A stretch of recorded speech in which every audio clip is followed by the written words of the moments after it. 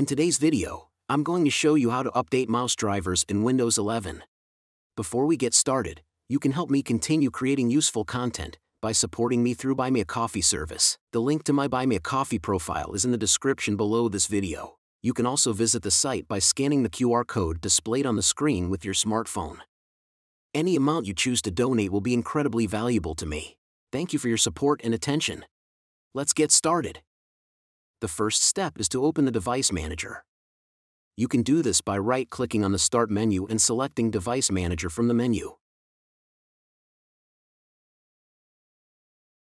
In Device Manager, locate and expand the Mice and Other Pointing Devices category. Right-click on your mouse device listed under Mice and Other Pointing Devices, and select Update Driver. Choose Search automatically for updated driver software. Windows will search online for the latest driver updates for your mouse. If Windows finds a new driver, it will automatically download and install it. Follow any on-screen instructions to complete the update. After installing the updated drivers, restart your PC to apply the changes effectively. That's it.